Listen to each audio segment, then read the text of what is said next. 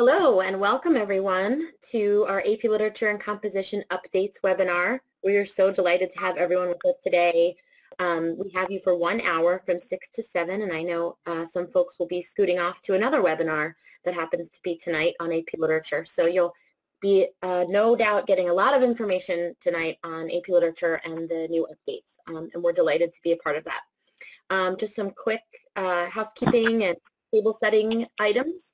If you have the menu pulled up, you can see that there's two sections for submitting questions. There's the questions tab and the chat tab. They're very similar.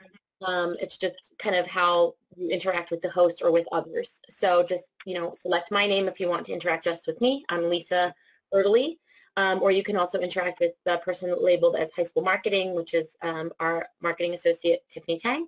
Anything you send directly to Larry and Renee, they probably won't see during the webinar. So I would suggest sending those questions to me.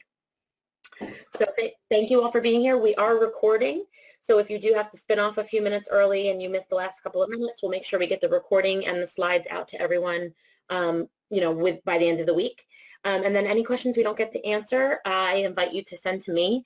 Again, my name's Lisa Erdely, and my email is Erdely, just first name, first initial, last name. And I'm listed there under staff, and I'm at bfwpub.com, and I'll mention that again at the end. So we'll try to get to everyone's questions. Really briefly, I just want to thank Renee and Larry for both being here again, 2 weeks in a row for my webinar request. Renee has been en route all day traveling, and I'm grateful that she was able to get a flight home in time to be here today. So it all worked out.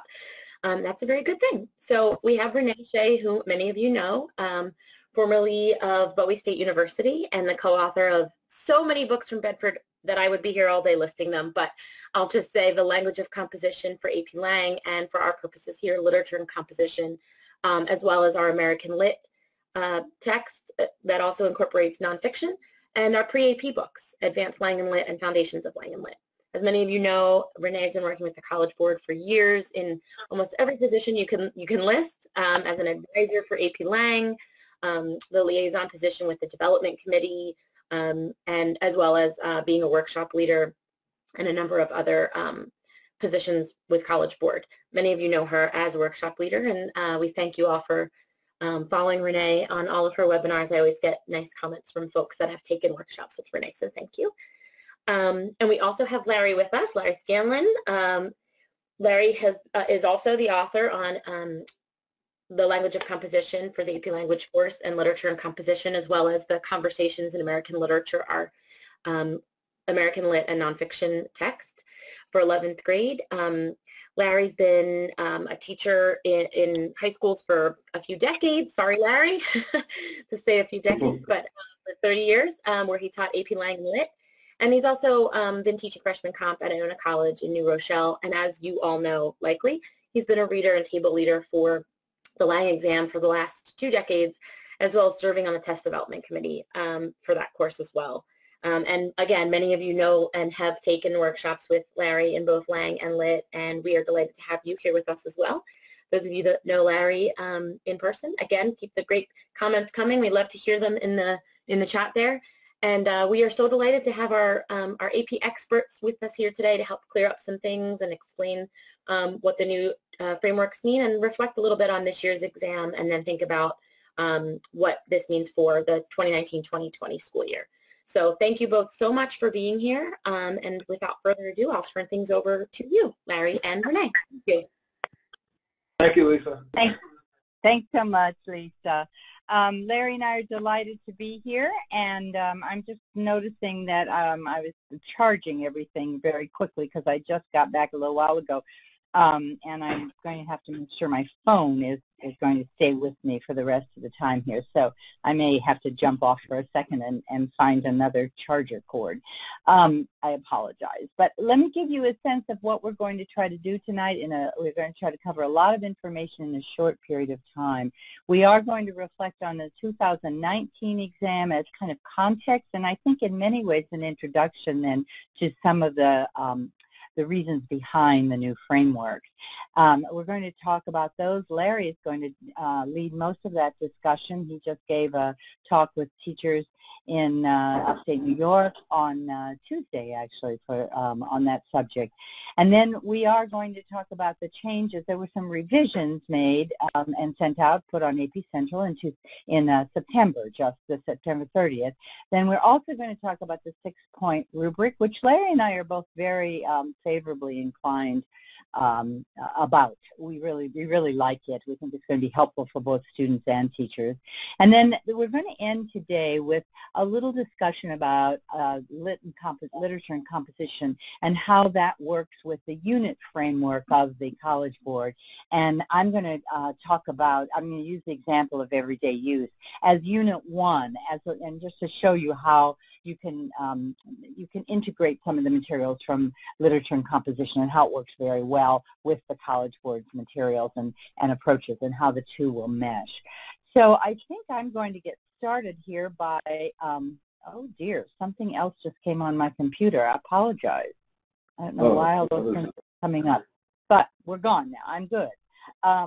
The Mac is supposed to behave itself, but it didn't at that moment. So as Lisa said, please send questions to her. Larry and I are probably both looking at a pad of notes. At the same time, we're looking at the slides. So we'll be happy to answer your questions either at the very end of the webinar. We will leave some time. And if we don't have time for that, Lisa follows up, and she often will forward questions to us, and then she'll get back to you. So one way or another, we'll make sure that we answer your questions as best that we can. So I'm going to start here. Yep. Oh, dear. I'm trying to move right there. Okay. I have to move my slide a little bit. Is that on the screen just fine, Lisa? Or Larry? That's just fine for me. It's right there, center. Okay, I had to move it over. I had some of the other functions, I suppose, were blocking it for me. In 2019, there were no real dramatic changes, although there were some favorable movements. Again, around 365,000 exams, pretty good. Nearly 50% were 3 or higher, but the overall mean score was a 2.61 out of 5. Not a tremendously high score.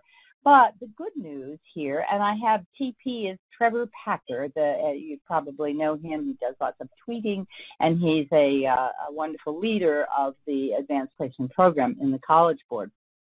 And this year, poetry and prose were very close. And as most of you know, if you're experienced teachers, the prose fiction has been lagging. And prose fiction has been a real problem for students. That seems to be the most difficult. The open question is usually the highest of the three. But this year, poetry and prose were very close, and you'll see a comment from Trevor saying that it increased the percentage of students scoring a 3, and so he sends kudos to AP teachers for reversing a multi-year decline in literary analysis. And I think that, he is hoping, we all are hoping that the frameworks will also help with that.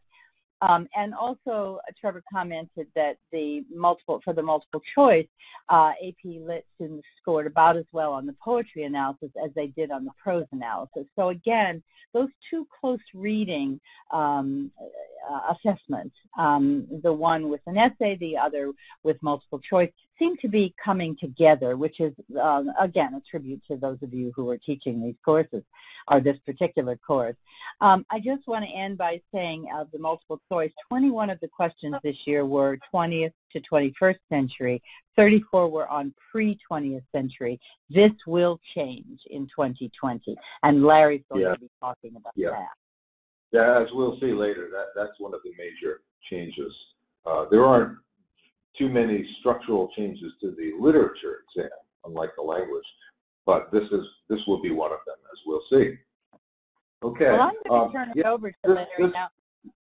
Larry, excuse me, we just wanted to say, if any of you, the teachers, happen to have their binder with them, we actually are using information from the binder here. We're doing some quoting and using that as a jumping off point here. So this is actually from the introduction to the material. So if you have your teacher's materials there, some of this we're just using bullet points, but it's more fully explained there. Okay, Larry, sorry to interrupt you. I said Larry and I, like an old married couple, we work together for so long that we interrupt one another. Oh, sure, we certainly do. Okay, so here we go. So the first bullet that we think is very important is this general description of what we do. I'm not going to read that too much, but the careful reading and critical analysis of literary works, selected locally, okay, tested to many people. The important one here is the second one, frameworks, but not a curriculum. I'll say two things. The direct quotation from page 11 in your binder or your CED says that this publication is not a curriculum. And now a quotation from College Board leaders is, the binder contains a framework, the teacher constructs a curriculum.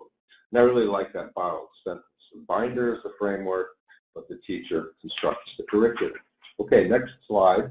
We're going to try to move fast because we have a lot to cover, and we know that the next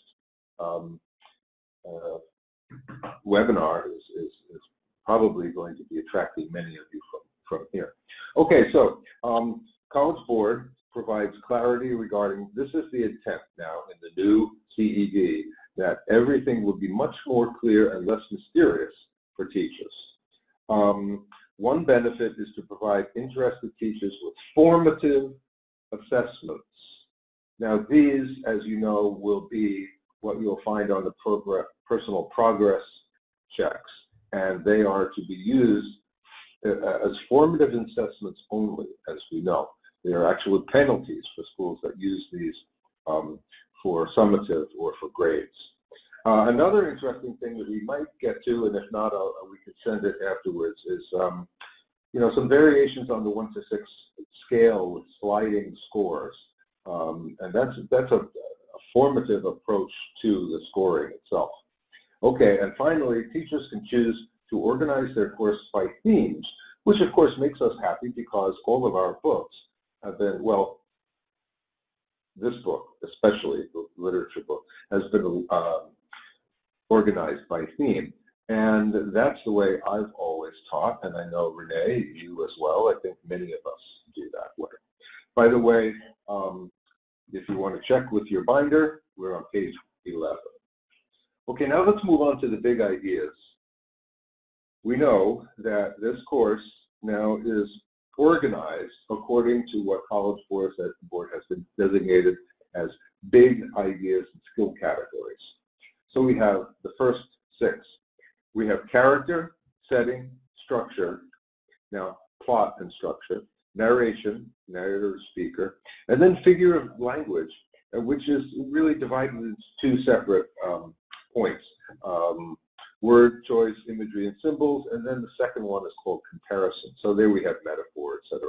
So there we have the 5th one. And finally, literary argumentation. One of the big overall principles for both frameworks for the English courses is that everything is an argument. No, it's not. Yes, it is. Feeble attempt at humor there. Sorry. So the skill categories here are on page 19.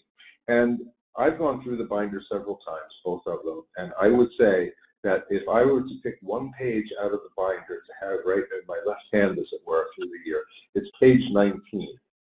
And I think that would be a better wall poster than the one that's in the binder, actually. Page 19 we might keep going back to. Okay, let's go to the next slide. Larry, before we go to the next slide, let me just say something about literary argumentation. The College Board is making this explicit right now. I think most of us who've worked on question 3, whether as readers or as question writers or whatever, have always seen the open question as argumentation, especially if there was a quotation involved or any kind of interpretation. That's what we do. But the nice thing now is that literary argumentation is actually going to be spelled out as part of the rubric. And so that connection, I think, is a lot cleaner. So I just wanted to add that. Yeah, thank you. Yeah. Okay, very good. Okay, so here we have the 9 units. First being short fiction. And if you read this in your binder, you'll discover that the recommendation early in the year for many schools is that students begin by writing paragraphs, not full essays, about short fiction. And part of this has come down, and I'll quote, College Board voices. This has come from higher ed, who recognize that what they really want from students early on in their English courses is the ability to write clear, cohesive, and cogent paragraphs when they get there. Okay. And the same information you'll find in Unit 2. Then when we get to Unit 3, and we're not going to be going in detail of these, but long fiction or drama, long fiction or drama 1, that should be. But there's quotation I listed from page 49 in the binder. And this is something that we've said and know for years and years and years, back in the 1900s, as many of us remember, is that students need to know a few texts well. A few texts well for the longer words. Okay, and then we go through the rest of them, short fiction 2, poetry 2, etc., all the way through 9. Now, a note here is really important. Many of the short stories and poems recommended by College Board are in our book, second edition, as are 2 or 3 of the 3 longer works. Frankenstein and Hamlet are both in full in our book. And of the 3 long works in the binder, the third is Their Eyes Were Watching God, and we have an excerpt of that as well.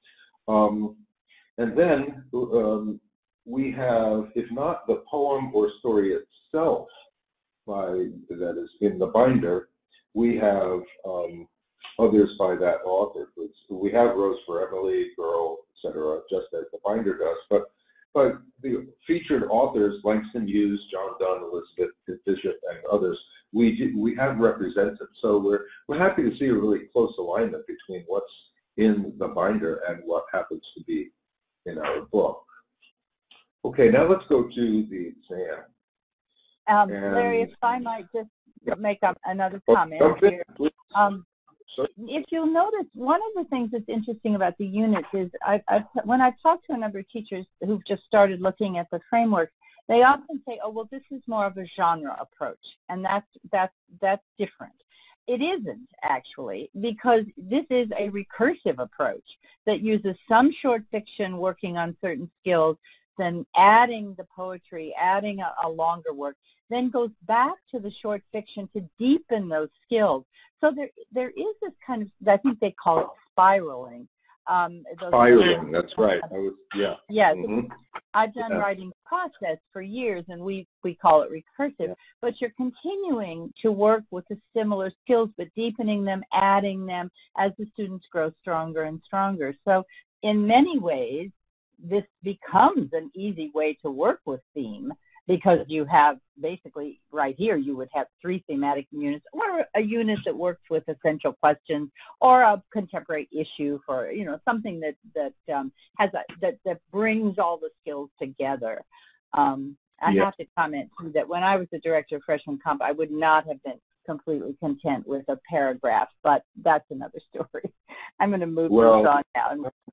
Things start to go to the yeah. In fact, I'm glad you mentioned the the repetition, or the returning, the recursive return. The spiraling is there visually for us, a nice presentation on page 17. You might note that in the binder. Okay, now the key changes. Wow. We have 55 questions. No longer will it be somewhere between 54 and 57. There'll be 55, still worth 45% of the exam for 1 hour. There will be 5 passages. We will have either 2 poems, complete poems, and 3 prose fiction passages, or 3 poems and 2 prose fiction passages. Okay, and I suspect that might flip-flop year to year. I'm not sure. Okay, now the important thing here is each of the questions, each of the 55 questions will address those works of literature according to the big ideas. There'll be up to 20 questions on character. And for those of us, I was a little, not alarmed, but surprised when I saw setting as looking equivalent to narration and figurative language, etc. But even though it's one of the big ideas, there'll be up to 6 questions on setting out of the 55. So 20, and then structure and narration, there'll be up to 20. There'll be up to 26 questions on figurative language and 13 on literary argument. So the main areas are character, structure, figurative language, and comparison. Okay. Now, for Larry? part 2, yes.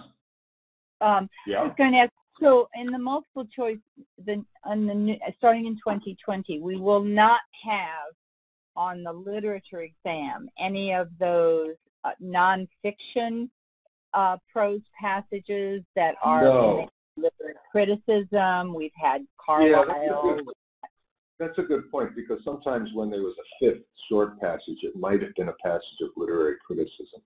But what I've been told is that there'll be 3 poems and 2 fiction passages, or the reverse.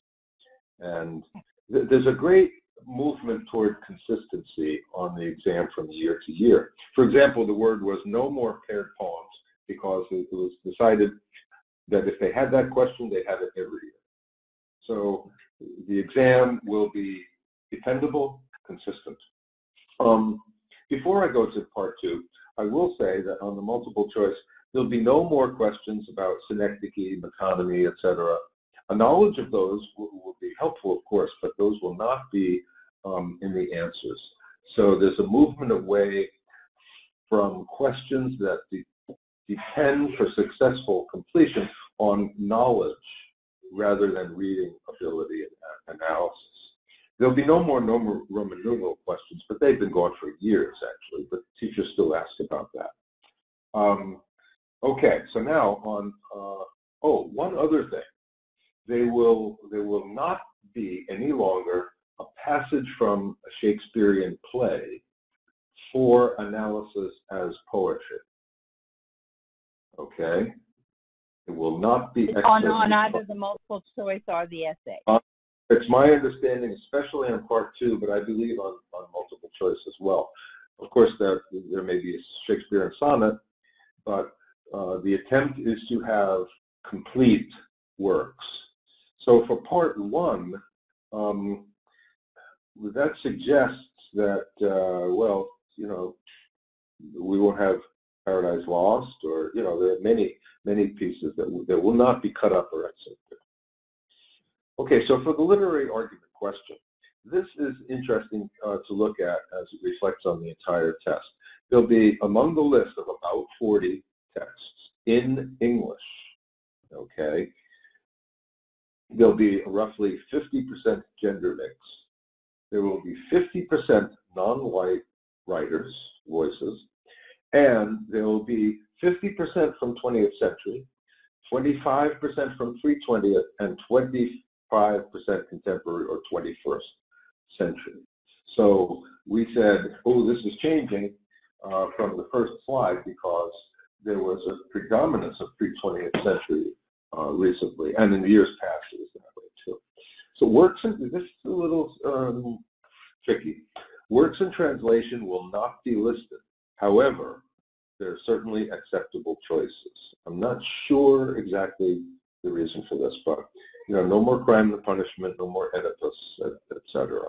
Okay, among those listed, that would not prevent any teacher from using those. Okay, something encouraged, or oh, sure, any student to use it. Yeah, sure. But non-American texts written in English are recommended, from, you know, Caribbean, Anglo-Indian, etc. Recommended. So when we're looking at particularly works predominantly written in English, we're not restricting that to, you know, the 50 United States or England.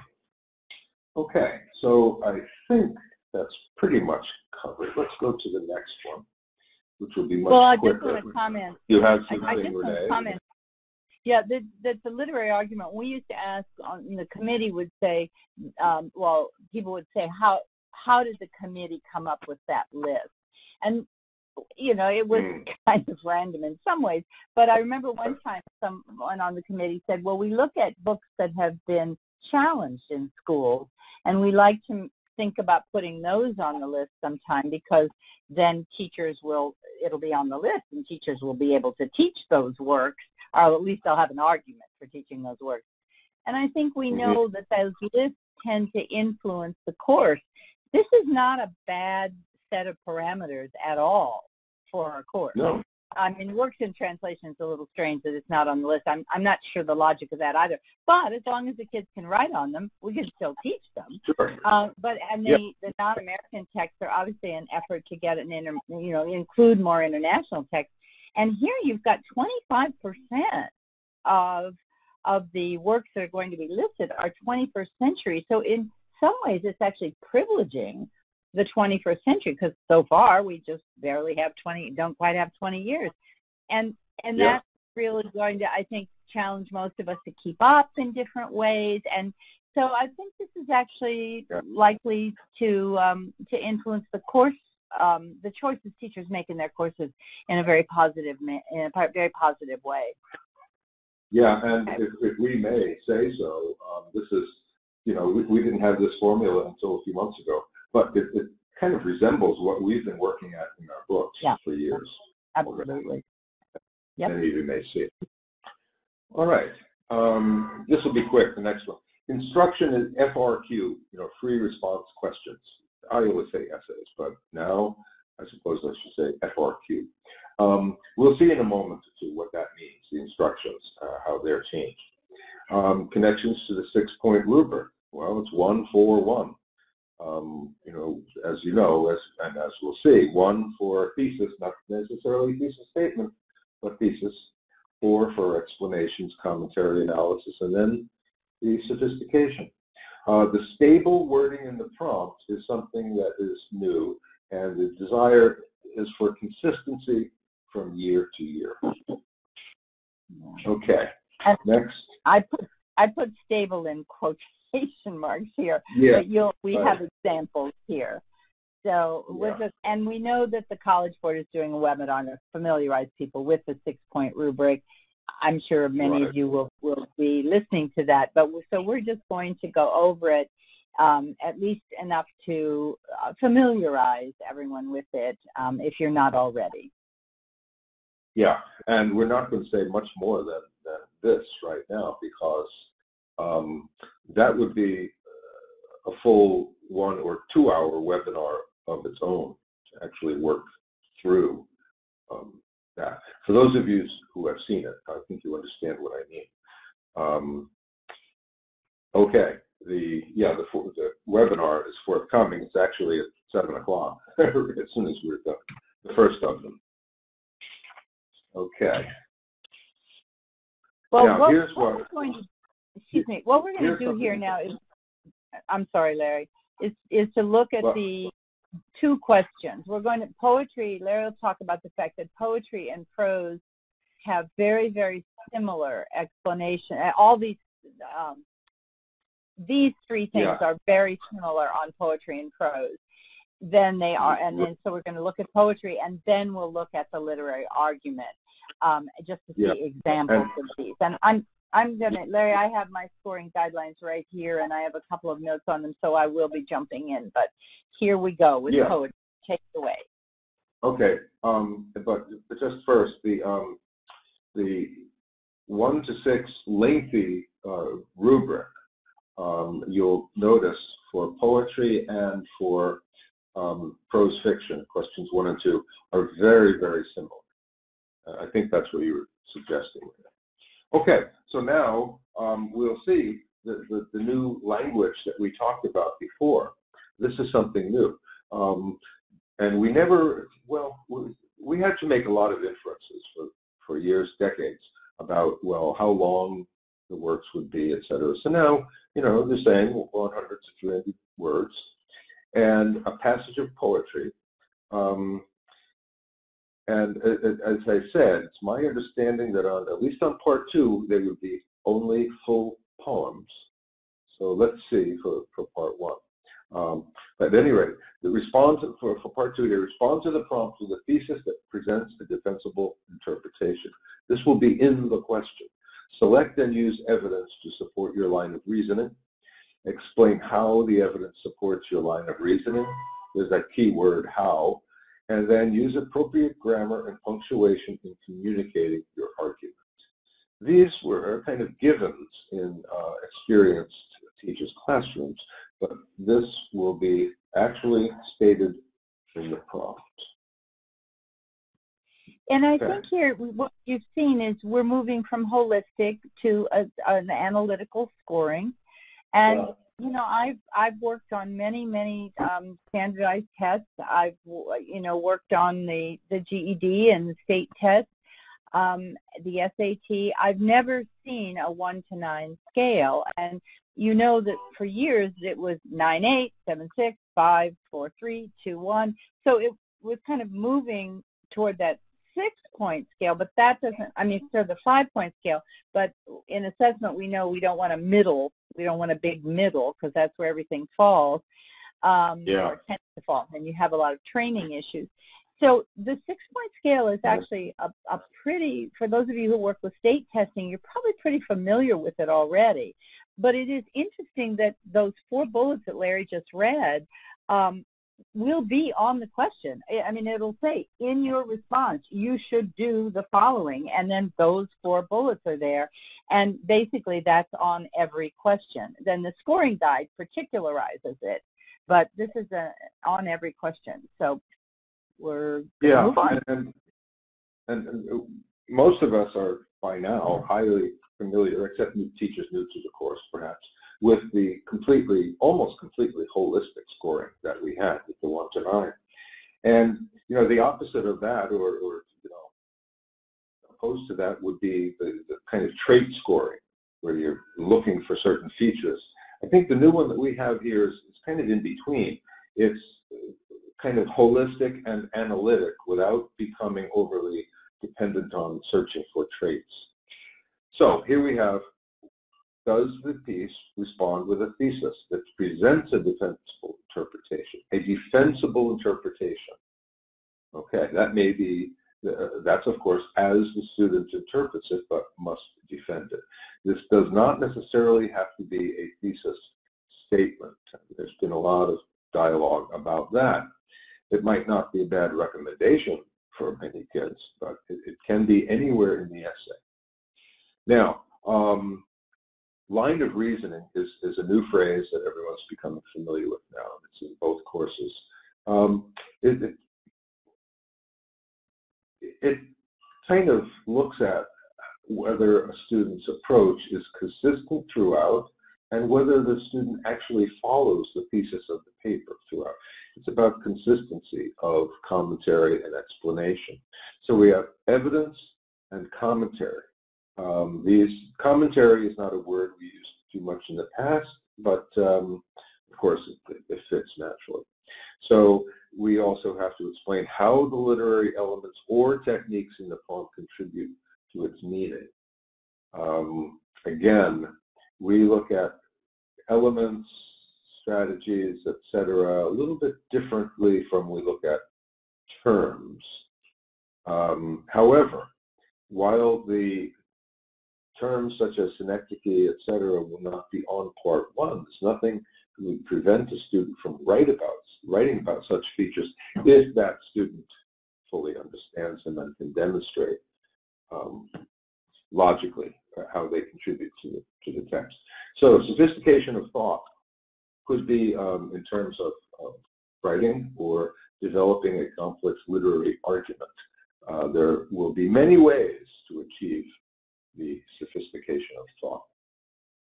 Points. I have to say here on the 4 points, a couple of things here on the second category, and that is that I think multiple literary elements or techniques, you're going to find those embedded in your big ideas. So first-person narrative, versus an omniscient narrator, for example, in fiction, that's really a technique or a literary element. And so it's not the synecdoche, as Larry has said several times. Right. It's not that technical level, but they're, how Actually, they use setting. yeah, and it falls under the new category, one of the big ideas, actually. Sure. Absolutely. The So dialogue, voice. for example, Yeah. description, detail, physical description of a character's physical appearance. And then I also wanted to comment that in the revised, the new rubric, we have this statement at the bottom of this category, and it says writing that suffers from grammatical and/or mechanical errors that interfere with communication cannot earn the 4th point. So that a paper that has a number of grammatical errors, again, interfering with communication, is a little bit subjective, but we know what that means. That would prohibit a student, because otherwise there's not really any place in the rubric that grammatical and punctuation criterion is addressed. It's right there. And as Larry said, the sophistication is the part, for me, I thought, oh, Lord, this is going to be hard because it's going to be just murky. But they actually do spell it out. They have, on this one, for example, there are 4 possibilities. And I think, I was working with a student who said, I'm pretty good with the logic and the thesis, but I don't know how I'm going to earn the sophistication points. And actually, we started to talk about what this one means and what that one means and what the other one means. And it makes a lot of sense. So I think it's not as holistic as it seems. I think it's pretty specific. Mm-hmm. Okay, so here we have the concept or idea similar to in the past, and they'll have about 40 works. And of course, their task is to analyze how, once again, the concept or idea described in the question contributes to an interpretation of the work as a whole. So the first thing a student has to do, without thinking about the literary concept or idea even, is think about the interpretation of the work as a whole, and then how the idea contributes to that. Then finally look at the features in the book that contribute to that. But here again we have the bullet points. Respond to this prompt with a thesis that presents a defensible interpretation. Defensible, I think, being the key word. Provide evidence to support that. Explain how it supports it, and then using appropriate grammar, punctuation, and communicating your arguments. This hasn't changed that much from what we call the open question, but it's becoming more particular in terms of the idea of defending and supporting and explaining your interpretation, because that interpretation has a thesis, which is a claim to be argued. Okay, so the next slide continues with the same question. And the text in italics on the questions will vary, of course, according to the concept or idea, but the prompt itself will be pretty consistent. Okay, there'll be a lead that introduces a concept and idea. Okay, either your own reading or something below, and then well-written essay. Again, I'll be repeating myself. Explain how that idea sort of contributes to the interpretation of the work as a whole. And it will say, do not merely summarize the plot, as we have always assumed, but now we will say that. Okay, so here we have it. Thesis, evidence, commentary, sophistication. And a paper that demonstrates, as Renee said, many errors that interfere with communication cannot receive the 4th point in the middle part. I would suspect, I hesitate to say anything definitively, but I would suspect it would be less likely to receive even the 3rd for the sophistication. But, you know, there's a caveat, cannot receive the 4. Yeah, and I think here this, yeah, and this notion of sophistication here in the literary argument, one of the things, you know, in the previous, the way the previous scoring guide was written, we also, the students could be bumped up a point in literature if they had particularly good writing. Okay, and I think sometimes we would say, oh gosh, you know, I can teach to the 6 or 7, but it's really hard to teach to the 8 or 9, and that's true, of course, in some ways. But here, I'm looking forward to seeing the student samples because one of the it is to some degree analogous to the, you know, what brought a 6 to a 7 or an 8 to a 9, but at the same time, I think we'll confuse ourselves if we try to make too much link between the 9 point and the 6. Well, it'll be interesting to see. Yeah. I mean, here, one of the ways that sophistication is illuminating the student's interpretation by situating it within a broader context. Well, that sounds, for example, like historical context and the like. So it'll be interesting to see what the student papers look like that are illustrating these different ways of achieving the sophistication. Again, I think the thesis, evidence, commentary, very teachable. Not so easy to master, but very teachable. The sophistication is really pushing the student a little bit further, but at least it's becoming very specific here. Well, with this new framework, we could just go back to that just for a second. How eminently teachable is it to work with thesis?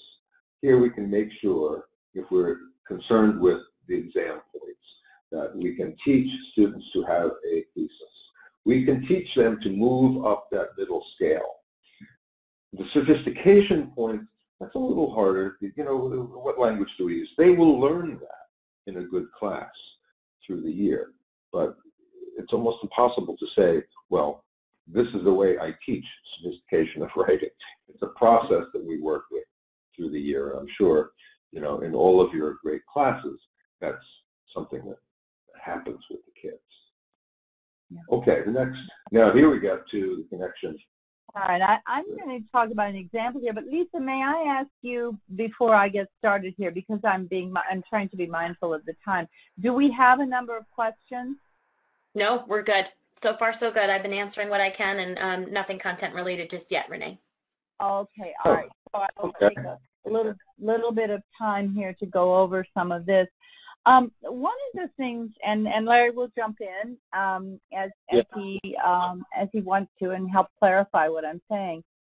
The new overall distributions, which Larry already mentioned in the course, is the way you're supposed to report, the College Board is suggesting that you develop your class, is that 42 to 49% will be short fiction, poetry 36 to 45, which in my non-mathematical mind is 50%. So I'm good. And longer fiction and drama is 15 to 18%. Now, I think the way most of us have organized the literature class in the past has been more actually anchored by longer fiction and drama. And then the days of people coming into workshops I was giving and the like and saying, well, I have 20 books to teach. Well, by the end of the workshop, they would choose the 6 or 5 or whatever that they were going to teach. But because, as Larry said earlier, better to teach a few things well and in depth. We also often structure our courses so that students have a lot of freedom to choose. You know, we do, this book is what we're doing in class, but then you'll choose among these others, and whether it's reading circles or however you would organize it. But there's a real privileging here of short fiction, and I think it reflects what we're seeing in classrooms in general. I'm not going to get on a soapbox here about nobody reads, they don't read books anymore, whatever. But, you know, I was reading a review today about a new collection by Zadie Smith, and the reviewer was talking about the fact that we're going through a time right now where there is just this amazingly good short fiction. And, of course, most of us know there has been amazingly good short fiction for a very long time, but it just is enjoying a real engagement, and there's a lot of experimentation going on. And I think it's not just a matter of, oh, well, because people like to read sound bites. I think there's something about the experience of reading short fiction that's very compelling. And we've always said that short fiction, short stories often have the compression of poetry. And so for that reason, they're a wonderful place to do the language. And if those of you who've taken workshops from me know that I often suggested that short fiction was a good way to practice for what was then called the open question. So I'm going to talk about one particular short story here, but I think this short fiction is really important because you look at this. Basically, if you use, say 42%, oh, God, I hope I don't make a mistake here, and misadd. But, you could end up easily with almost 60% of your course, between 55 and 60% of your course in longer fiction and short fiction. So, if you have, okay, I have the poetry here, but I'm using so much short fiction more than of the longer work. I think that's going to help kids with the multiple choice, but it's also in some ways going to maybe make them lifelong readers because they maybe don't want to read novels, and you can't talk them into reading novels for the rest of their life. Do not believe that I am suggesting that you do not teach novels or full plays by any means, but I'm just saying that in many ways they may know somebody like Edwidge Danticat through her short stories rather than her novels. Zadie Smith, for example, and reading a Zadie Smith novel is quite an investment, and an investment that's worthwhile. But if reading some of her short stories also allows you to do a little sampling here and there. Coincidentally, Renee, you say you read a review of her work of short fiction by her. In New York Review of Books, which arrived today, she has an essay on the importance of fiction in general. I can just recommend it. So it's nice to hear her come on the place. I agree. Yeah. And in literature and composition, we have 22 short stories, and of those, 4 are central. We are, if you don't know the books there, we have a central text and a classic text in each one. But 4 short stories are actually a central text. These are more contemporary. Edwidge Danticat, Tim O'Brien, Jean-Paul Lahiri, and Flannery O'Connor. We have 2 novellas, and I'm not sure if that's short fiction or longer fiction for the by the College Board's reckoning, but it's in all likelihood, I think, probably longer. But Kafka's Metamorphosis and James Joyce's The Dead. And then we do have Frankenstein and Heart of Darkness in 2 full novels. And then 4 plays, August Wilson's Fences and The Importance of Being Earnest, and then both Hamlet and Othello. So there's quite a lot to choose from here, and I think it would work well with the College Board's new framework. Larry, were you going to say something else? Just something. Also, we have well over 100 poems. Just we didn't count the exact number. I kept losing track as I went through the book, but 22 short stories, but over 100 poems. So 24 or so throughout each thematic chapter. Yeah. So lots of choices. And, so what I do, and those of you who know the book realize that each of these major works fits within a theme, and not only that, but for the major central works, we have a whole text and context section, which we really enjoy. So what I did was go into, I went into the short fiction Everyday Use by Alice Walker. It's such a wonderful story. I'm sure all of you know it. And I looked at Unit 1, Short Fiction 1, which would be the beginning of the school year. So on the one hand, I thought I'm going to use, when I first started thinking about this, I had thought I'm going to use James Baldwin's Sonny's Blues because I wanted to use the theme Tradition and Progress. And Sonny's Blues is one of my all-time favorites. I love the Walker story, but Sonny's Blues is just up there in the celestial world. But I think it's not appropriate for the very beginning. But everyday use really is. It's shorter, for one, and I think it also emphasizes character in so many ways, and of course, setting and narration. are accessible through it. So I thought, okay, if I have 10 class periods and I want to use the theme, tradition, and progress, and maybe I'm going to move toward Frankenstein. We'll have to see. How would I organize it? So, I'd love to hear responses to this, but here we go. Day 1, connections and explorations. I love themes. I love issues, and I have always worked with students in that way, so at least in introductory classes. So I thought I might start by saying, in what ways do you consider yourself to be traditional? What does that mean? And is that a positive quality? Are tradition and progress inevitably in tension or conflict? I'm not sure students at the very beginning are used to these kind of open questions. For some of you, your students will come very skilled in answering these kinds of questions. They're addressing them. They're not even particularly answerable. But for some of you, you're probably opening up a whole world of interpretation. And then again, when have you or someone you've known rejected a tradition in the family or culture? What were the results or consequences?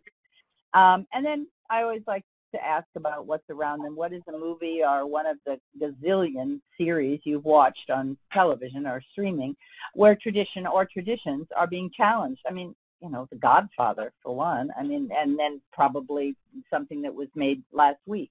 What or who caused the challenge? So these are just pre-reading kind of explorations, every one of them having to do, I hope, to everyday use.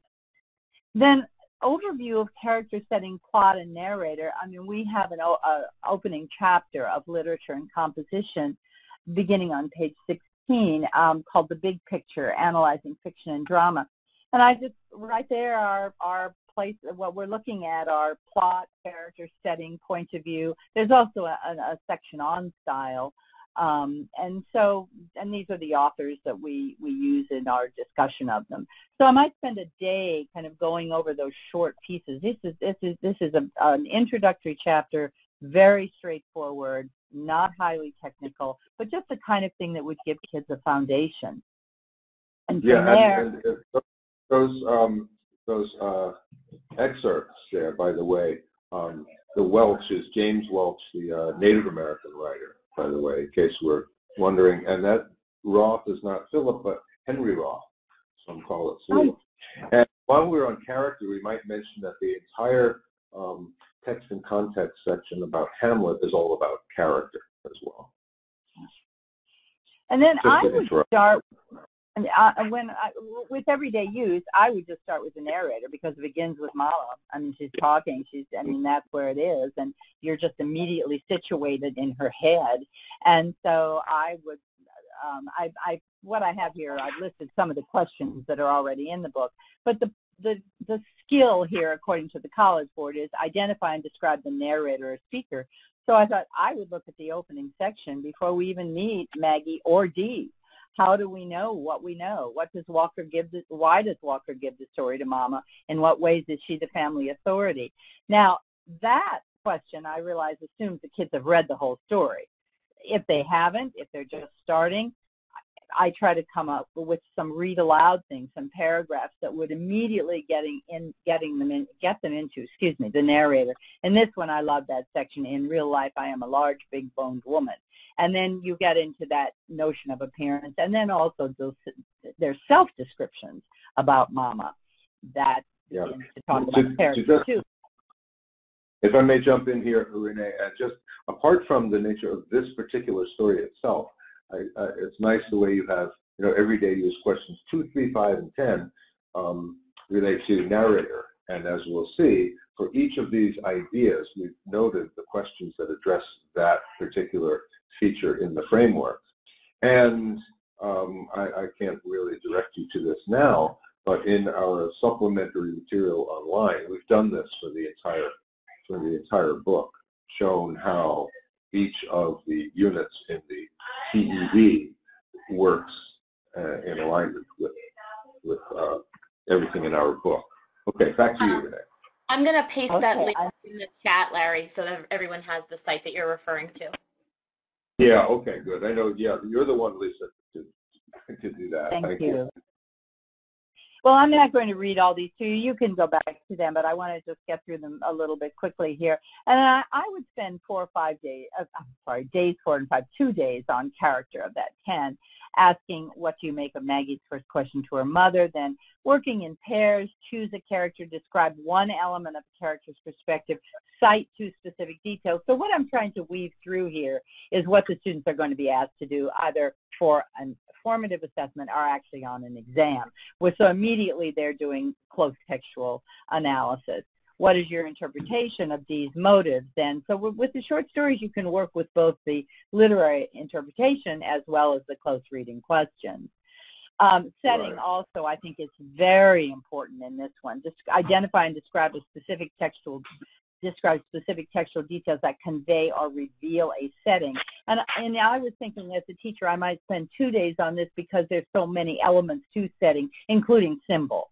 The geographical setting of the South, the yard, the interior of the house, and I think the quilts become part of the setting, or at least I know they're a symbol, but they also are part of the setting. Where do you display them? How do you use them? How do they become part of your life? Day 7, plot and structure. Yeah. Again, there's some read aloud stuff here, but the interesting thing is about this, it's kind of complicated because you have a linear plot moving from the beginning when Dee arrives to the end when she leaves, but there's so much history that comes in here. The past intrudes in it does intrude, but the past is also accounted for in so many interesting ways. Walker's such a skilled storyteller with this one. So then by the end, what happens to motivate Mama brings us to, again, a question that is fully interpretive. Narration I will return to instead of putting those days together because I think it gets more complicated with Mama and Dee. Now, I'm going to go quickly to the end here. The last 2 days I would work on a literary argument, develop textually substantiated arguments. I would ask students to return to their responses. How does your reading of everyday use confirm, challenge, or somehow modify your initial response, which gives them a chance to kind of go back and think about what tradition means or what heritage means, and then revise your paragraph by focusing specifically on this prompt. How does Alice Walker show the conflict between family traditions and the progress that education promises? Again, for a lot of kids who are first-generation college, this story would speak to them, even though it doesn't take place in contemporary times. I think it would really speak to them. So I just wanted to end by taking all of the course and the exam issues that are swirling, I think, in everyone's head right now and show how this actually does fit very nicely into a kind of combination of skills and theme or issues. Renee, I do have questions. There's a break here for questions. Mm-hmm. I'll just end, Lisa, by saying, is this the site that you were sending to people, Lisa? This is the That's one right. on, this is the one where there are pacing guides and various other kinds of things. Okay, Lisa, what's my question? Sure, I've got 2 for you, and I will also address what you just said. There's the AP Updates site where you can find pacing guides, videos, and all kinds of great documents and resources for not just AP Lit, but AP Lang as well, and if you have colleagues in other disciplines for all of the other courses we publish in. There are additional multiple choice questions for Lang. I'm only mentioning that on this call because I've got a couple people that were on last week's webinar and they're asking, and those can be found at a separate secure site. Those are just for Lang. And if you want access to those, you can actually just email us at hsmarketing@bfwpub.com, or you can get to us through the update site. So the questions for you directly. Oh, and for everyone else asking, yes, we will send out the slides and we will send out the recording. Usually within 24 hours, we have the recording. Got a couple questions here now. The first: would you spend almost the entire units for short fiction on a single story? No, I don't think I would. At the beginning here, I might. And some of the units also have more time to work on them. But when I was working on this, I kept thinking, well, I want to send them out to another story. But at the beginning here, because I would be introducing those elements, I might stay with one story. Again, if the kids come in and they've been reading short fiction, I'm showing you with my hands again, if they're reading short fiction and they're accustomed to it, then probably I would be able to do things maybe in fewer days, and then I would make sure that they were able to do maybe even their summative assessment. Instead of going back to the question at the beginning, I would say, why don't you now go to another story, one of these two stories, and write your paragraph using that. But at least at the beginning, and I know that so many of these changes have been made to try to help with access, to make students comfortable with what these literary elements are, what the character narration setting involve. I think I might stay with one story. I think I probably would stay with one story. And I think another feature of that, Renee, is that you referred to the opening chapters. So we would be kind of spiraling back to the instructional content regarding these features as we would do stories as well. So great. Yes. Great. We have two more actually on similar topics. So the first is, if we are being asked to teach a majority of short fiction, why are students not able to use shorter fiction on the FRQ3? Well, I'm not the right person to ask. That's the 15 to 18%. That's all I can say. I don't know what else to say. And that's a really, really good question. You're absolutely right. You're absolutely right.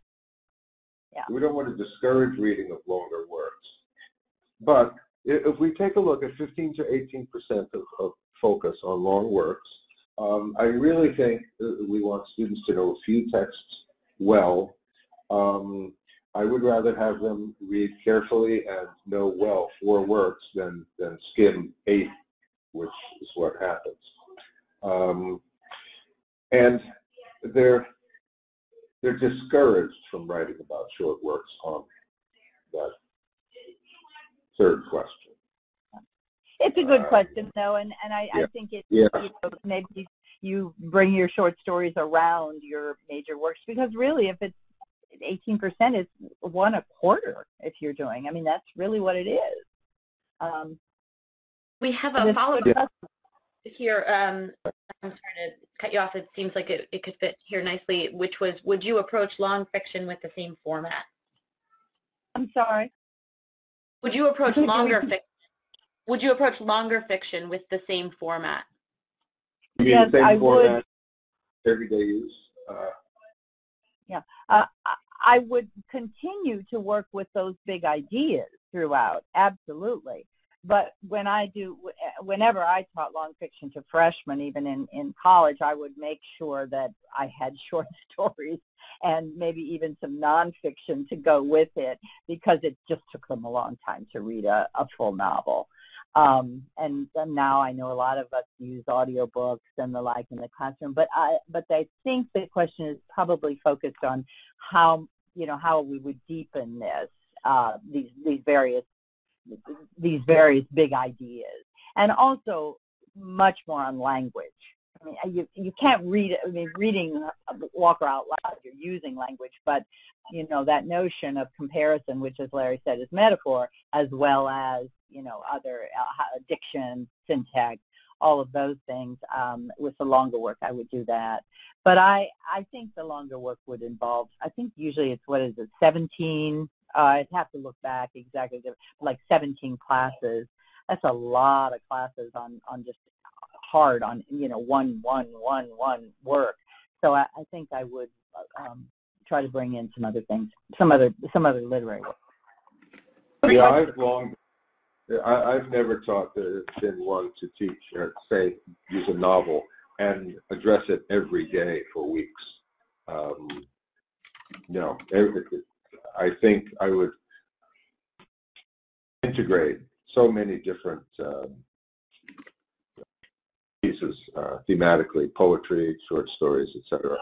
I think the relentless approach to doing the same novel every day for weeks is a killer for kids. Oh, unless you do Toni Morrison, at the same time, it's wonderful. However, I said unless it's Toni Morrison. If it's Toni Morrison, okay. I can do it every single day. But with with a play, I would do that, absolutely, though, more than with a novel. But as you say, the big ideas here are certainly as applicable to a longer work as they are to a short story or a poem. We might maybe work a little less overall with the exam in mind on figurative language, perhaps, but everything else is pretty much what they're going to be writing about. Perfect. As they address that literary argument. Perfect. I think we have, if you have time, we have time for one final question, and the person who asked is still on, so I figured I would ask it. For those of you asking about start times and such, I just want to remind everyone, this is the BFW AP Lit updates. There is also a College Board updates webinar that's not related to this webinar. That started at 7. So some questions about start times coming in. I just want to the final question is, I noticed on the list of highly suggested novellas, novels, and plays that the writers are not as diverse as the test may be, specifically in gender and cultural diversity. Should we try then to get diversity from the short stories and poetry, or is there a list of, quote, must-reads for novels that are more diverse? Oh, boy. It's interesting because that's a really good question, because the Frankenstein, They're On to Watching God, and Hamlet there's not a 21st century work in there. But you do have Two Women and a Man, you have One Person of Color, so I think there is an effort to hit those categories. But you're absolutely right. In the short stories, the short stories and the poetry, there's such richness. And so that is where I think we've all been able to just bring in such a range. I haven't analyzed the list, but if we look at the list for the literary argument sample on page 151 of the binder, there's a good deal of diversity there and contemporary works. Perhaps not the 50-50, et cetera, yet, or the 50% non-white, but the movement is toward that. And as I said, that's the formula for that question, but when I ask about whether that would apply generally over the entire exam, and by extension, whether we would see that as an operating principle for our entire course, the answer would be yes. So we can certainly find that we can apply that diversity formula or guideline with short fiction and poetry, much more easily perhaps than with the longer ones. Yeah. If that answered your question. Good question. Thank you. Very nice. Yeah, that's something that we'll be looking at through the year. Yeah. Very good. Wonderful. Question. So that concludes all of our questions then. I think everything's been answered. Okay. I want to thank everyone for coming. Thank Renee and Larry so much for all of your insights and information, and remind everyone that the slides and the recording will be sent out before the end of the week. And if you have any questions at all, just reach out to me, Lisa Erdely, at LERDELY@bfwpub.com. Thank you so much. Thank you again. Okay, thank you, Lisa. Enjoy your evening. Thank you. Thank you, all Larry. all the teachers. Bye-bye. Thank you so much.